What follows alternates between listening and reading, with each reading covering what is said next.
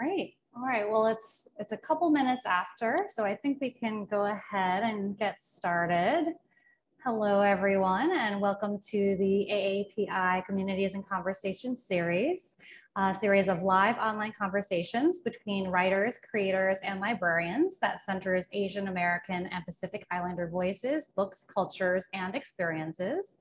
This monthly program is hosted by the University of South Carolina's Augusta Baker Endowed Chair, Publishers Weekly, and Penguin Random House Library Marketing. And this webinar is being recorded and will be available for future viewing. My name is Karen Wang, and I am a children's librarian at the New York Public Library. And joining me today is the esteemed author and illustrator, James Yang. James's book, A Bus Stop, was selected as an outstanding picture book by the New York Times, and the follow-up, Stop Bot, received the 2020 Geisel Award for the most distinguished American book for beginning readers. So today we'll be discussing James's most recent book, A Boy Named Isamuin, which pays homage to the Japanese-American artist Isamu Noguchi. The book received a starred review in Kirkus and was selected by the Asian Pacific American Librarians Association as the 2022 Honor Picture Book for Asian Pacific American Literature. So James, thank you so much for joining us today. Our library and publishing colleagues are very excited to hear from you. Oh, well, thank you for inviting me. I'm very excited to be here too. Great.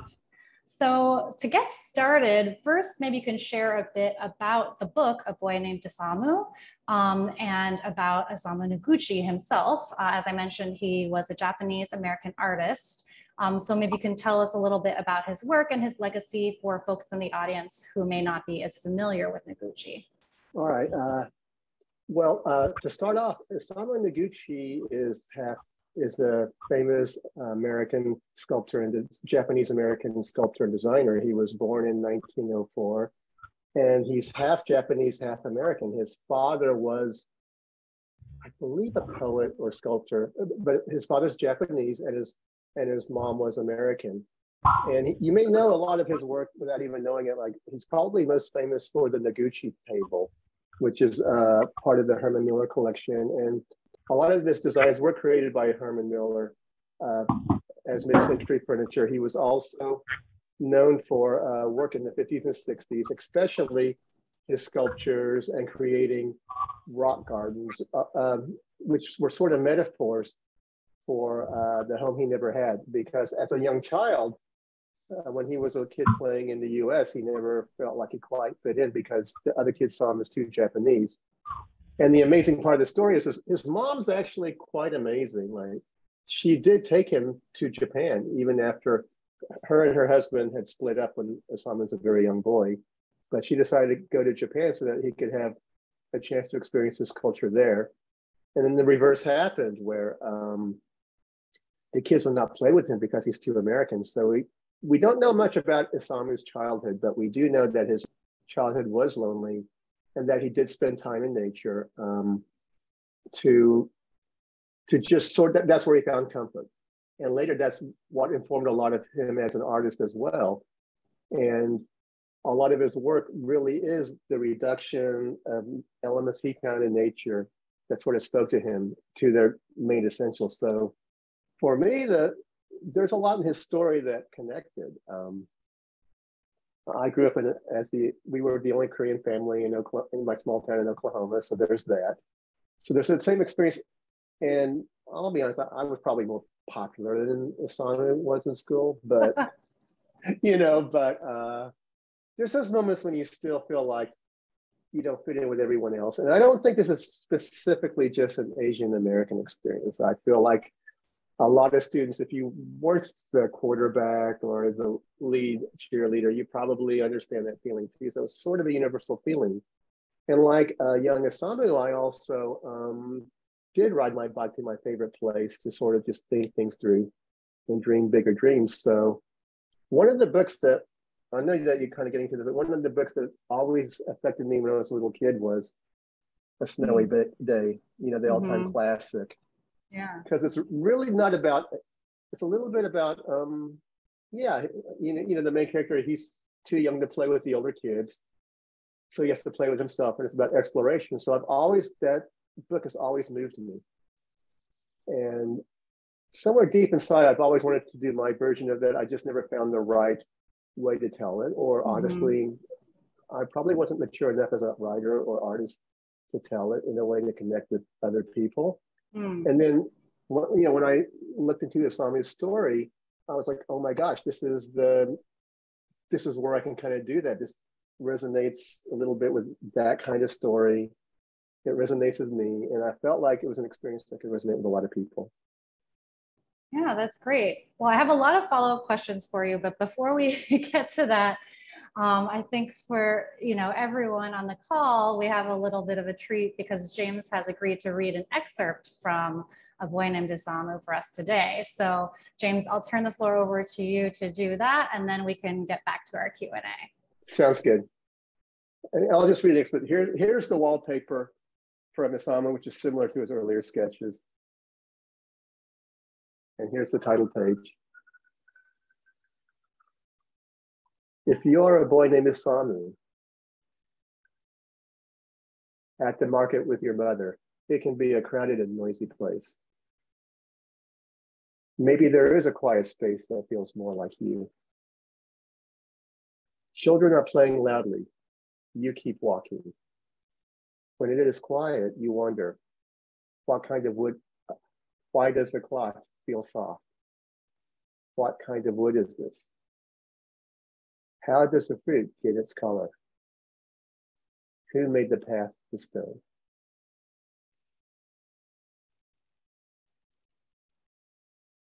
Paper lanterns are like another world far away from home. How can the light feel so welcoming? In the forest, the trees tower over you as you hear the crunch of twigs under your feet. The leaves are so perfect, they must have been waiting for you. You toss grass in the air and watch as blades scatter in different directions.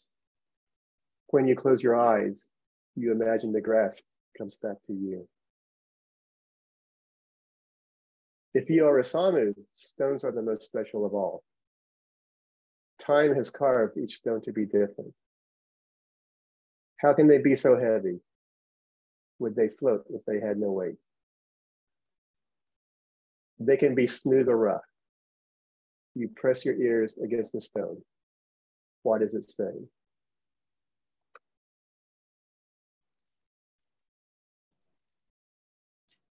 Thank you. That's so beautiful. Oh, thanks. So lovely to hear you reading your own stories. Lovely. So you mentioned a bit about what drew you to the story and the life and the work of Noguchi. Can you talk about how you first learned about Noguchi and what made you choose to depict a day of his childhood in terms of creating a book about him rather than like the approach of a biography of his whole life, for example? Oh, that's a good question. Actually, I must have learned about Isamu Noguchi when I was even in grade school. So I grew up as a grade school child in the 1960s. So he immediately became a hero of mine because there weren't many examples of Asian or Asian American artists. So this is a big deal, especially if you're the only Korean kid in a small town. I felt like a bit like the Omega Man, like we were the last of the lost tribes. That was kind of the feeling. And then partially his shapes really appealed to me because he did have those classic mid-century shapes. And as a little boy, I loved the Jetsons. And I loved all the space shows. And you have to remember the space program is a big deal then. Like, we're all little kids in school where the teacher pulls out the monitor and we just all sit around it and then just watch the launches. So all that's coming into play here with Noguchi. And also another book which hit me really big is Frederick the Mouse by Leo Leone. And his shapes are a lot like Noguchi sculptures too. So you'll see a lot of that throughout my work actually. And then as far as why, I think the second part of your question was, why this way? And actually, there was another institution that approached me about doing a Noguchi book. And they had a good idea, which was like, well, let's do them as a child, to show them experimenting with the elements that would later become the sculptures. And of course, they wanted to do more of a story like a little Noguchi played with wood, which may be translated into these sculptures. And I feel like that's a totally valid way to do a book. But there was just something in this weird situation where I felt like his story could be told more poetically. And in a weird way, maybe I could catch a more accurate picture of Noguchi in sort of a make-believe story.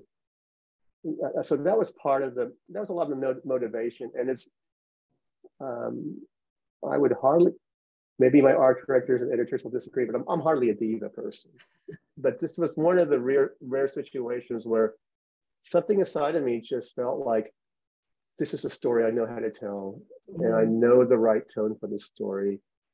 He's, if you look at his work is poetry. It's very minimal poetry. Even Noguchi himself says he takes away the unnecessary.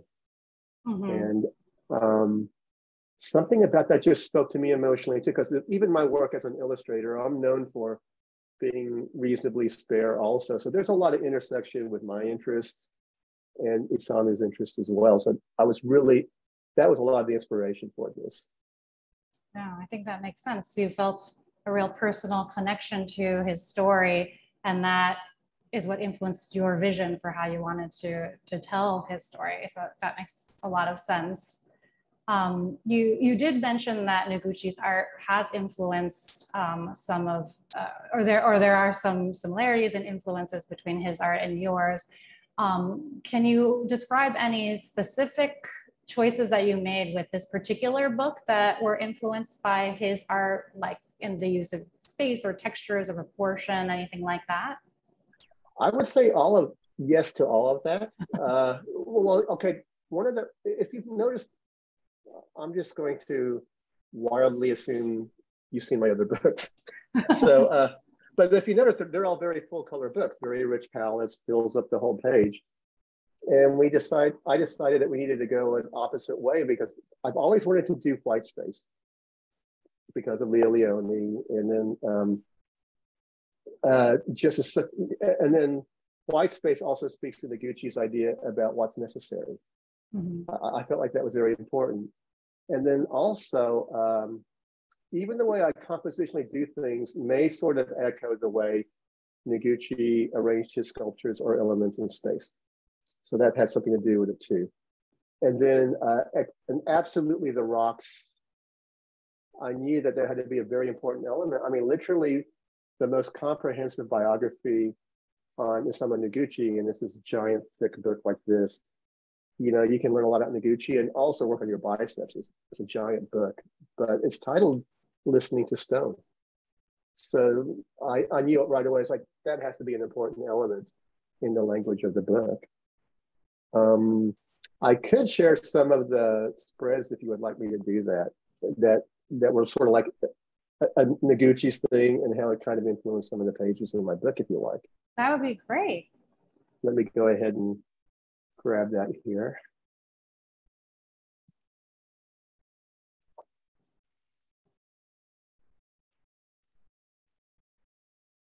We'll do the play button.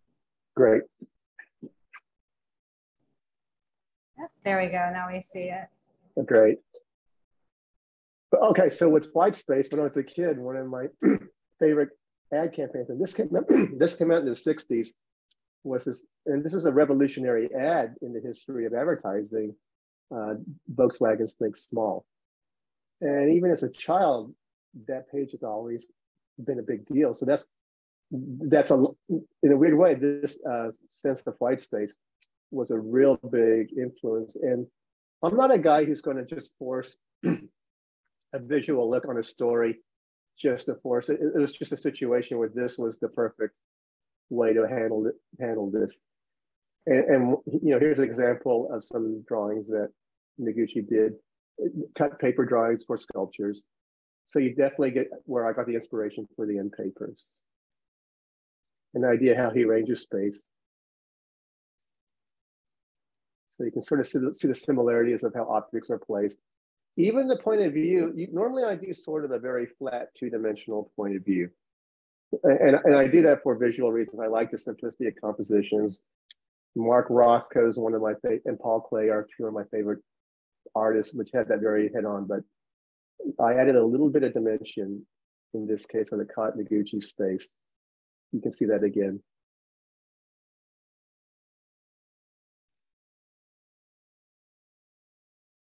So you definitely see a lot of the parallels.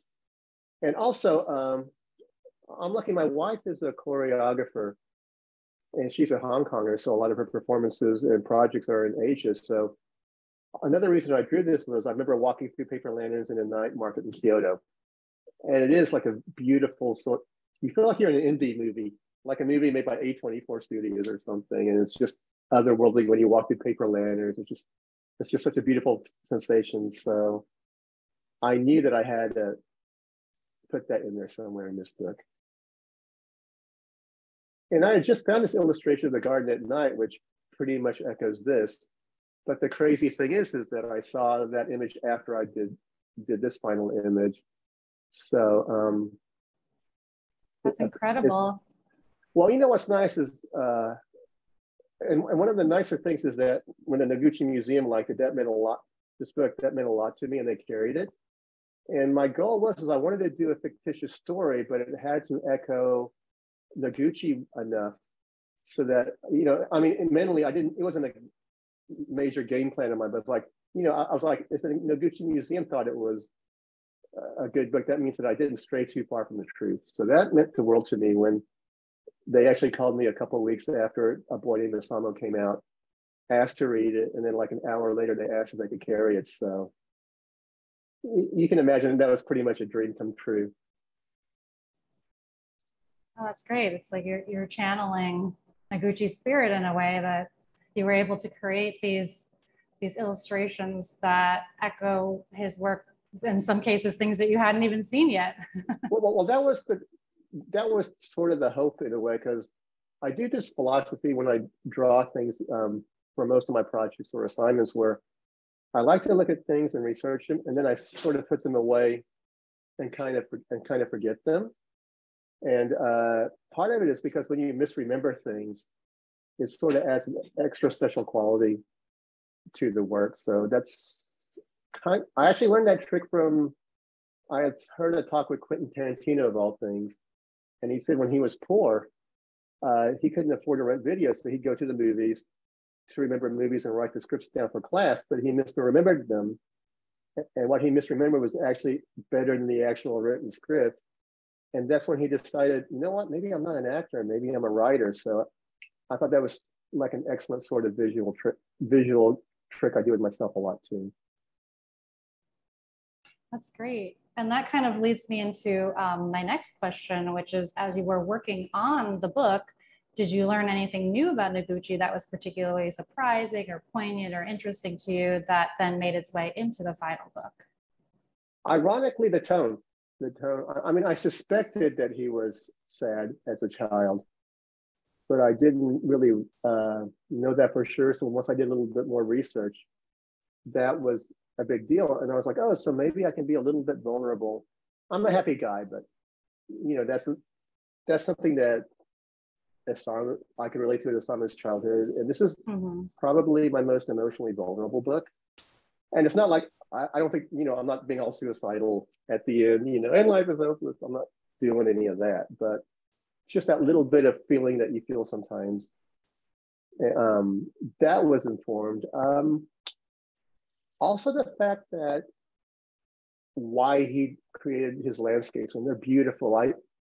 If you ever get a chance, this is sort of like my wife and I, we happened to go to Takamatsu in Japan, and just a stroke of luck, I didn't realize Noguchi's workshop was there, Japanese workshop. So we went, he landscaped everything, so you got to see his world. And it's one of the few times I just sort of saw the world through his eyes. And actually he has that giant round sculpture called The Void. And it's the first time I ever got teary-eyed, you know, because you just sort of saw everything that he wanted to see. And you realize, like, yeah, he was trying to create the home he never had. That's what he's doing here. And that hit me big time. it's like I don't feel really at home here. I don't feel at home there. Maybe I can create my home. And I felt like that was a pretty hard-hitting, beautiful lesson to learn. Wow. Well, sort of, again, leading to my next question, what do you hope young readers will take away from this book? And is there any particularly memorable response that you've gotten to the book so far, either from a young reader or anyone else, or from the Noguchi Museum, any kind of responses that have been noteworthy for you? Oh, wow. Well, there's a couple things I want kids who aren't, who do feel a little bit outside the norm, and not just Asian Americans. I mean, of course, there's a lot of Asian Americans who are friends of mine who are wonderful artists. We all have similar stories. But anyone who doesn't feel like they quite fit in, or it may not even be that you were an oddball at all. Maybe you just you're the kid who prefers to like play by yourself. I wanted all those kids to know they were okay. And what was wonderful that I was surprised that like one parent of an autistic child sent me a nice note and said that I could really spoke to him and his child so much. So that was very touching. Yeah. And I have heard from HAPA children that this book really connected. So that's the kind of thing you hope. I'm not HAPA, but I was hoping that was something that could be related by many different people. So those were all very touching, to say the least. And by HAPA, just for those who may not know in the audience, do you mean like multiracial children from multiracial families? And it's usually Japan is like the first generation, right? I mean, in the U.S. and they're mixed. So that I think that helped a lot. Like a lot of people outside of just Asian Americans connected with the book, and that was a goal, because I feel like even if this is a little lofty, but even when I'm telling stories, I wanted to tell like the thing that now I want to hit things that kind of hit me, but are the part that everybody else hits too also, not just, I don't want to be indulgent. So it was nice to know that maybe I stayed past that indulgent line, which was a relief. And to hear the Noguchi Museum just, they thought it was like a beautiful homage to Noguchi. So that was almost like I passed my teacher's grade for my report. So that was very satisfying. That's great. And I think I definitely don't see any self-indulgence in this book. And I think, as you said, it's a universal experience that children have, a sense of feeling different or isolated in some way or the other. It may not necessarily be because of race, but I think it's a real universal shared experience that you tapped into through a very specific story. And I also feel like kids probably do spend a lot of time alone, regardless, and it's okay. I think that's another message. And I feel like what's fascinating is that I was talking to a couple other friends of mine who've done some beautiful books, by the way. For example, Victor Nye, who did Wishing. I believe that's the one that she illustrated. That's just a beautiful book too. But we talked about our childhoods.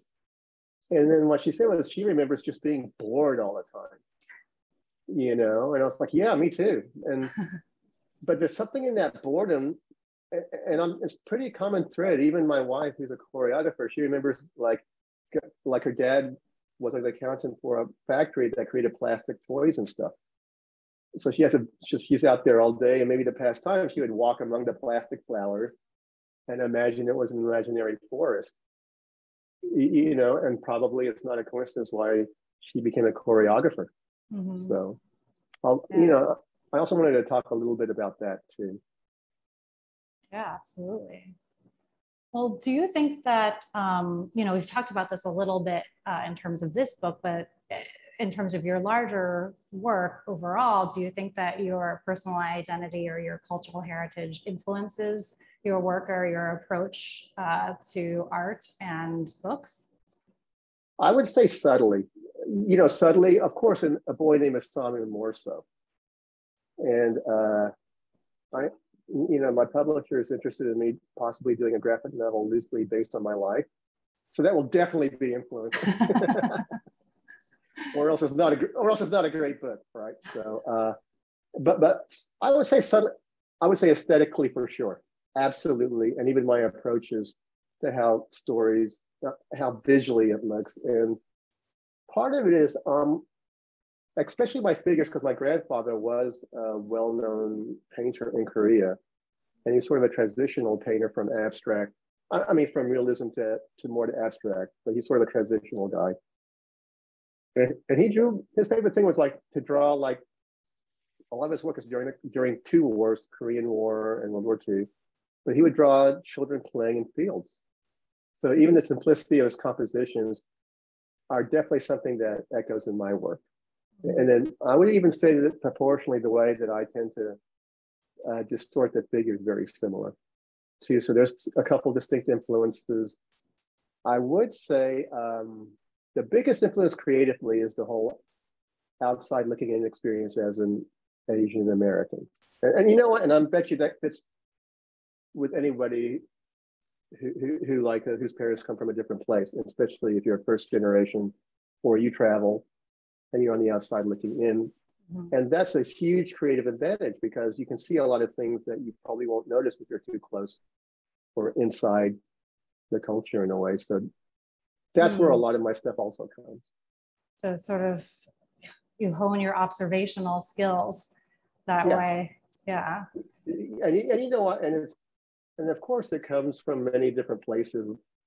I do a lot of funny, of course, I'm usually doing funnier books. So it's sort of nice that my editor, Tracy Gates, who had been with me for my last 4 books, she sort of got me to realize I can do more touching books, mm-hmm. More serious books, as well as like funnier books. So it's been nice to explore both kinds of books. Great. Well, actually, taking a step back as we talk about some of the past books that you've worked on, can you speak a bit about how you got your start in illustration and writing and the path that led you to your success today? Well, my main intent was to start out as like an editorial or freelance illustrator. And I'm lucky to have come out a lot of my life is pretty lucky, to be honest with you. My high school teacher in a small town in Oklahoma, she happened to know a Hall of Fame illustrator named Alan Kober from New York. He was a legendary guy, especially from the 60s and 70s, because she had met him because she was a legitimate artist that used to show a lot on the East Coast. So then I saw his work and I knew I wanted to become an illustrator. And then she knew one of the deans of the design department at Virginia Commonwealth University, which had a very strong illustration and design. And this is very important, like my design training was sort of very much from teachers who were from the Bauhaus tradition. So that informed a lot of how I approach design and compositions also. So it was a classic case of taking your portfolio around, because Washington, D.C. was the closest place to freelance. And I eventually got picked up by the Washington Post as a freelancer. And that's how my career sort of started. It was just one place saw my work and it kind of grew. And then I had a transitional phase where I started doing broader work. And I was very influenced by like a lot of mid-century stuff. And then with children's books, like my agent just started showing my artwork around to the different publishers. And then one of my first books was to illustrate somebody else's book for HarperCollins way back in the day. You may not have even been born yet, Karen. It was like so old. And it's called Build It Up, Knock It Down. Tom Hunter was the guy. And once I learned how to do that, once you get a step in the door, even if it's an outside way, it's a little bit easier to sort of walk through. And then I think I told you this story earlier, but then HarperCollins had a story that they were wanting me to try after that book, and it was by a famous children's book illustrator who I don't want to mention.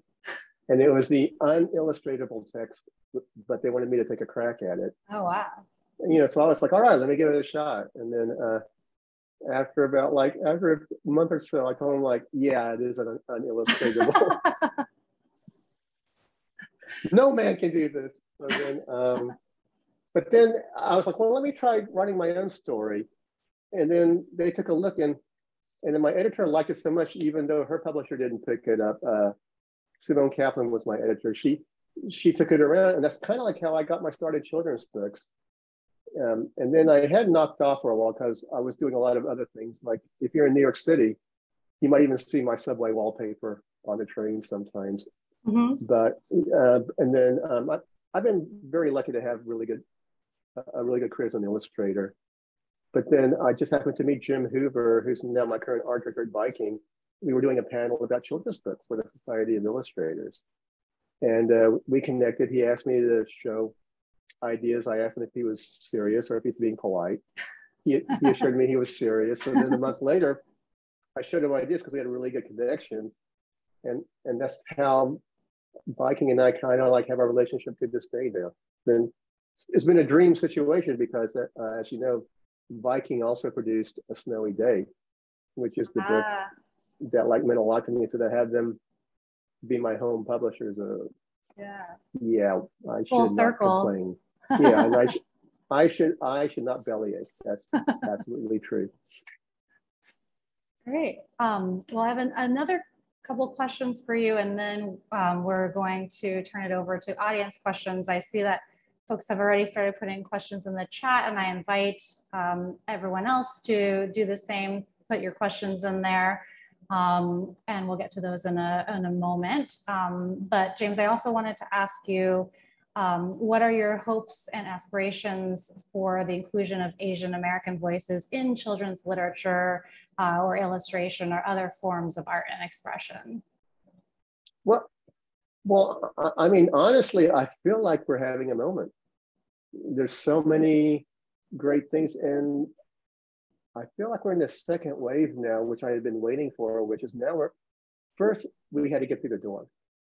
And because when I started out as an illustrator, I might have been one of two illustrators who were on the national scene at the time in the early 80s, and then a few years, like just before the pandemic, I was at the award show for Society of Illustrators, and I would say 75% of the winners were Asian or Asian American. That's quite a big change. And then even I was with a publisher in one of the design magazines, and he goes, "James, do you remember when you were starting out, it was just you?" And I go like, "Yeah, this is sort of amazing." So, but then also now we're getting to the part where I think we're starting to see some work that we can call truly great work that's Asian American, and and it's not just your typical stories like here's a family coming from Asia, epic history from the 20th century. Now we're getting to hear many different kinds of stories where we're just people who happen to be Asian American. I mean, for example, Mindy Kaling's Never Have I Ever is a great example. I love that show. Because it's about a teenage girl going through all this stuff.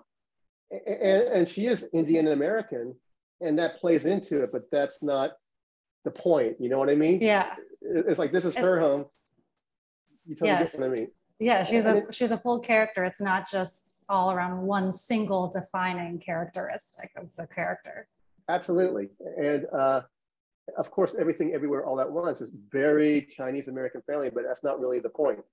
It's this fantastic story about a family, and since I have been to Hong Kong a lot, Michelle Yeoh, I've seen so many Hong Kong moms like that, like hers, so it was chef kiss, but it's not really about, it's not really about being a Hong Konger. It's not really about that, so I feel like that's what I really hoped for. And even in children's books, I'm hoping this here's a story by Asian American creative, the protagonist is Asian American, here's a story, but it's not really, that doesn't, it's more universal than that. It's just a story that everybody wants to read. That's what I hope.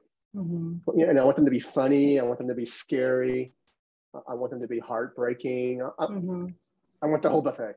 That's what I kind of want to see, not me do specifically, but I want to read that stuff. I want to be blown away by it. Yeah, that's great. Well, I have more questions for you, but I want to make sure that we get to the audience questions too. And I see a couple coming through the chat. So why don't we switch over to the questions that have come in from our audience first. And then if we have time, we can always go back to, to more of my questions. Absolutely.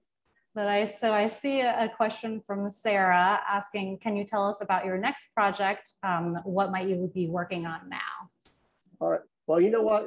If I may be a little shameless, I'll show you my book that's coming out in September. Oh, no, yes. October.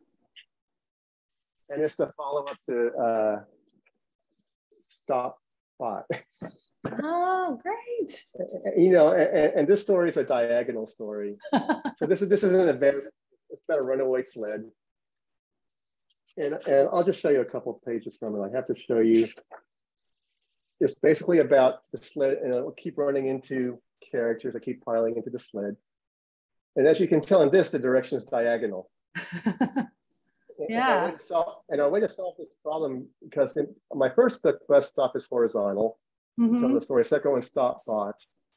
I have one here. We got your horizontal, diagonal, vertical, and now we have horizontal. Yeah, so we couldn't figure out how to produce a hard diagonal. So I was like, well, why don't we just leave the space blank to create that? So I joke with them that like this book is sort of if we took a Samu and Stop Bot and they had a baby. You know? And then like, you know, just to give you a feel of like the kind of the humor of it. So. Are those penguins flying in the air? Yeah. And there's one that like gets dumped in the sled. So. Yeah, so you can tell this is a very touching story also. So that's coming out. This October, and I really like this book a lot. I'm working on a follow-up to another mid-century artist. I'm literally talking about it with my new editor, Tamar Brazis, tomorrow, it's not going to be the same as A Boy Named Isamuin, but it's something that you could pair together. And you'd feel like, oh yeah, this is the guy that writes those kind of books, you know, about creators. And it's a fictitious story too. It might be a little bit more about objects, but more like how kids interact with it. And then also the other project I'm thinking about is a graphic novel story loosely based on my life. And this is sort of fits your earlier question, what do you want to see Asian Americans do? Hopefully, if I pull this off correctly, this will be more like my story if it was Curb Your Enthusiasm, but it'll be accurate. Like that was the pitch I gave. They like it, and now I have to pull it off, I guess. So I have to do the hard part now. So we'll see how that one goes. That sounds really intriguing. So yeah, I'm sure it sounds like it. I'm sure we're all looking forward to that. Yeah, but thanks for that question. I appreciate that. Yeah, thank you, Sarah, for your question. And our next question is from Meg. Out of all the books and editorial projects that you've worked on, is there one that you enjoyed working on the most? Oh, what a great question. Definitely A Boy Named Isamuin was up there, obviously. It's a labor of love. It's kind of the story I wanted to for a long time. And as a creative, you know what? This book came out pretty much how I hoped it would. And that's all the way from how the story worked out, how the images looked, and even something, of course, librarians would notice, but like even the technical printing quality, I thought was pretty impeccable. So that was satisfying. I also thoroughly enjoyed doing the wallpaper for the Metropolitan Transit Authority. That was, you can imagine that was so exciting. And I got to wear, they showed me a prototype when it first came out, so I got to wear the hard hat. But so I'm very excited that I finally got to do a project with a hard hat. So those might at the time. Oh, and then also Golf Digest. I'm a golf nut because I'm Korean, and apparently there's a DNA when you're 35 that you become obsessed with golf. You're a Korean male, can't help it. And then they sent me to Augusta to be their artist on site to do a whole full feature. And then they asked me to write. And that story actually won a golf writing award, which ironically gave me, my editor saw that before I wrote a song, and she literally told me like, oh, you can't actually write. So you have to write better for a song. So those are the three that really stick out that I really enjoyed. Wow. You know, illustrate. Both are fun careers. You get to do things that you sort of dream about. So it's great. Yeah, it's such different projects from one another as well. You've really gotten to work on a variety of different kinds of things. And that's very lucky. I mean, that's sort of you just sort of surf to wherever things go and see what happens. That's great. that actually leads me back to one of the questions that I wanted to ask you. And while we're discussing that, for the audience, if you have any other questions, feel free to put them in the chat. But James, I wanted to ask what advice you would give to early professionals, especially those maybe from underrepresented backgrounds who are interested in a career in illustration, design, or writing. I'll give a super practical one first, which is have to have a website, a proper website, you know, with like at least 12 or 15 images of the kind of projects that you want to do. And then that would be my first step. And then also the various social media sites, just be regular and post on them like clockwork. And you may not even see much of a response. For example, my Instagram page, it's mainly for my clients or people who like, of course, who like me, to keep track. And I don't, you know, I definitely am not pulling in Kardashian numbers by any means. You know, I'm pulling in Kardashian on a bad day number. And you know, like my whole career is less than her on a bad day, right? But I may get 50 likes on an image, but 2 of them are from art directors who actually use me and hire me. So it's really important to make those connections. I understand it's harder to meet art directors in person, but I would recommend definitely like just doing a little bit of work every day, either to find ways to meet new people who are in the field or to work on your craft. Because even to this day, I keep working on my craft and looking at things and being observant. And it's definitely good to go to all the events that we can potentially meet people. Great. And I also just wanted to read a message from Meg in the chat saying that they've been on train cars with your service design and it always brightens their commute. Oh, yay, mission accomplished. Yeah, it must be fun to sometimes go onto the subway and you have that experience where you walk on and you say, oh, this is my design here. I always want to, but I'm a little bit too shy to do that. Oh. You know, it's like, you know, but then I look around and see if anybody notices, and everyone's doing their thing. Great. And I see Miriam put a link in the chat to take us to a little more information about that as well. Oh, great. That's awesome. Great. Well, we have to wrap up soon. I just have one last question for you that I know when we were chatting before this, we talked a little bit about, and I thought it would be sort of a good ending question. What are your thoughts on libraries and their place in supporting or building diverse and inclusive communities? Well, that's a great question.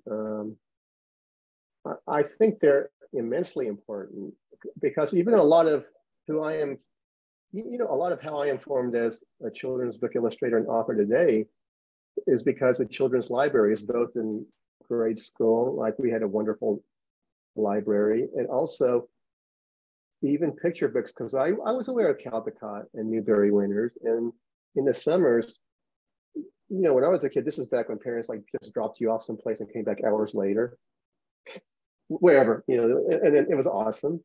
So mom in Oklahoma was really hot. We get dropped off at the public library. And I remember like my sister and I, we would go downstairs to the children's library. And there were the rows of all the Caldecott books from the first one to whatever the present for me and Newbery. And my sister and I, those were the priority because then he was like, oh, the librarian said that these must be the important books. So creatively, a lot of how I'm formed is because of libraries and librarians. And to see more books about yourself would be a huge deal. Mm-hmm. You know, think about when I'm in the 60s and we're not getting much of that. So a book that's like you, that's in a good light where you can feel good about yourself, means the world. That's probably one of the reasons as a kid I love Star Trek. You know, you have Sulu, you have Uhura who passed away, you know, and then even Spock, I related a lot to him because it's like, oh yeah, I don't fit in, you know, but those were big deals. That's what we had. So to have more examples, I think that would just be so great for like so many different kids. Yeah, greater representation. It really matters a lot. Yes. Great. Well, we have to wrap up our conversation today. James, thank you so much for spending this time with us. And thank you to our hosts, Dr. Nicole Cook, the University of South Carolina's Augusta Baker Endowed Chair, our host, Publisher Weekly, and our final host, Penguin Random House Library Marketing. And a very special thank you to our audience for joining us today. Again, this webinar is being recorded and will be available for future viewing. We hope that you'll join the next AAPI Communities in Conversation event on September 6th with guest author Andrea Wang and conversation with my New York Public Library colleague, Crystal Chen. And James, thank you again. Is there anything else that you'd like to say as we wrap up?